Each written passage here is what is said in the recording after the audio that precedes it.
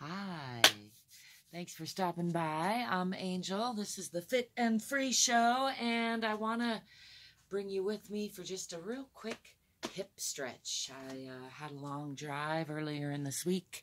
I'm going to adjust this a little bit. After a long couple of weeks of working with only a little bit of a break. And anyway, it was a lot of new stuff for my body, and then followed by familiar but long, driving in the snow and sleeping in the car. And so I've got lots of kinks, lots of hitches in my giddy up, and I just did some arm stretches, which I'll be doing more of because that's a place I chronically hold stress. So check out other videos if you want to get into some of that. But right now I thought I would do a quick hip stretch because that's the other thing after driving. It's feeling a little tension and stress. And I think whether you're driving or whether you're just sitting at the desk or sitting watching television, or if you're standing all day, in any case, the hips do a lot of work for us. A lot of times they're underappreciated and overworked. And I think it's a good idea to keep them limber and able to move in as many directions as possible, flexible without, also strong. Yeah, hips are an area that can cause problems in a life, and so that's true of every, it's like, duh, so can every part, right? So that's why it's important to check in with the whole body. All that said, I'm going to bring my attention into the bottoms of my feet. I'm going to bring the feet out to a little wider than hip width apart, kind of a nice, comfortable horse stance distance, mostly so that I can see you, but also helps with the stretch. Okay, keys in my pocket. Let's start from the bottom and move on up today, since I'm in a straddle position. So I'm going to do what I call hip dips. And for me, that brings a stretch into the inner thigh. And I'm going to just start gently dipping on the left, just noticing where that stretch is here in the groin and down the inner thigh. And then dipping on the right, and again, just noticing that stretch, and dipping on the left, just maybe a little deeper now. You can play with the counter lean versus the non-counter lean. See kind of how that changes the dynamic. Let's go over to the other side, dipping on the right, not counter leaning, and then counter leaning. Exploring that a little bit, giving that stretch a breath or two to just relax into. And let's go again over to the left. This time I'm going to add an arm, maybe even gaze up, adding a little twist, making that a more dynamic stretch. And then coming back to center, dipping on the right, and adding that arm, making that more dynamic. You can play with looking up into your elbow or past your elbow and over, maybe out where your hand is pointing, or straight ahead. Just notice how that changes the dynamic in the body and the focus of this stretch. For me, at some point the focus goes away, and then I'm focused on protecting my neck. It's probably partly because I have a little hitch in my giddy up in my neck. Let's get into that stretch again a little bit more. One more time, dipping on the left, and actually bring the feet just a little bit wider. Notice how that changes the stretch. Dipping on the left, bring that right arm over. Trying to keep both feet nice and stable, toes pointing forward. Looking up into the elbow, and then coming back to upright and dipping on the right.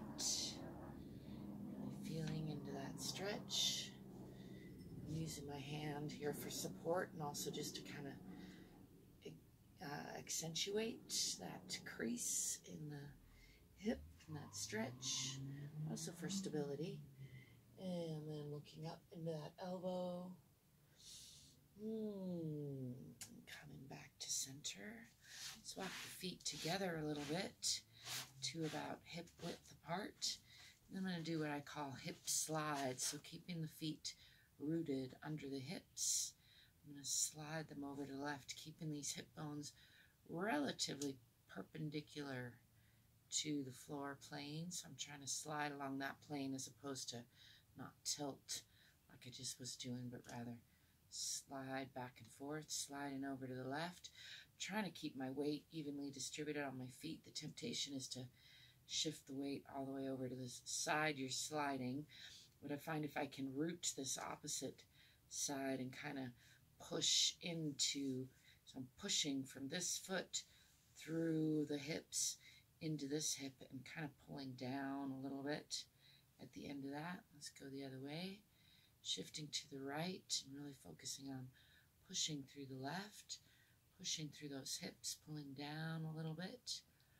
This is a part of some belly dance training. This is a modified version of that, in case it looks or feels familiar. If you've done any belly dance training, this would be part of one of the basic moves that you might learn. Anyway, hip sliding over to the left. Again, for me, that brings a stretch very much up into my low back, where I have all kinds of hitches in this giddy up today. Pushing again with the left foot through the hips over into the right. And how about one more time? Pushing into the left, pushing into the right, really trying to feel that through the abdomen and the low back here.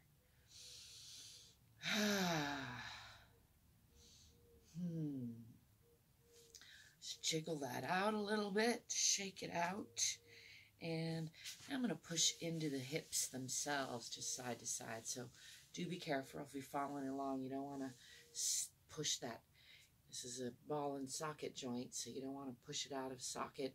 But it is good to keep it stretched and limber and really, you know, explore the range of motion in there. So that's what I'm going to do here by kind of swinging the hip. And in this case, I am taking weight off the right, pushing into the left. For me, that feels really good, so it's easy to get into and just explore that range of motion. Although I have had hip injuries at times that make that uncomfortable, and I encourage you again to really listen to your own body here, explore in a respectful, loving, playful way. And if you're pushing yourself, make sure that feels, you know, aligned and within the parameters of what's good for your body. Coming back to center, and I'm going to push over and to the right. And just gently explore that. It's also good to warm these things up, so you start off more gently and then increase the intensity as you go along. In case that needs reminding, I will put that reminder out there. So again, now pushing into the left to give that a little rub, and then just really exploring that range of motion a little bit more. Again, I have almost all my weight on my left foot. I'm just using this right foot on the toe for support, and kind of just really exploring that range of motion with that hip. Coming back to center, and now taking weight off the left, pushing into the right, and again just exploring that range of motion. Getting a nice stretch through the hips. Got to keep those hips limber so they'll be useful for you. They do so much. I'm going to come back to center and just shake all that off. Give a nice breath or two. Let's do a little breathing in and out. I like to get the knees involved, lifting the arms, filling the lungs, and then just let that go. Let's do that a couple times. Breathing in, filling the lungs, and then just letting that go. Relax. One more time. Breathing in, holding up top, and then hold at the bottom for just a few seconds. I hope you're doing whatever feels good for you, managing your stress, remembering to bring your tools to work with you, to your relationships with you, to your to your morning and evening walk. Whatever you do, you can bring these tools of de-stressing and self-loving incorporating more fitness and more freedom and more playfulness and more alignment, more lightheartedness into your experiences. I wish that for you. I wish that for me. I wish that for us all. And I thank you for stopping in and being a part of it with me. I welcome your questions and comments. In the questions and comments section, I hope you'll give me a thumbs up if you enjoyed this video and subscribe to my channel if it calls to you to do so. If you want to find other ways of connecting with me and supporting me, check out the description. I got books and courses and music, oh my, and probably some other things down there too. Again, I thank you for being kind to you, stopping by to say hi to me.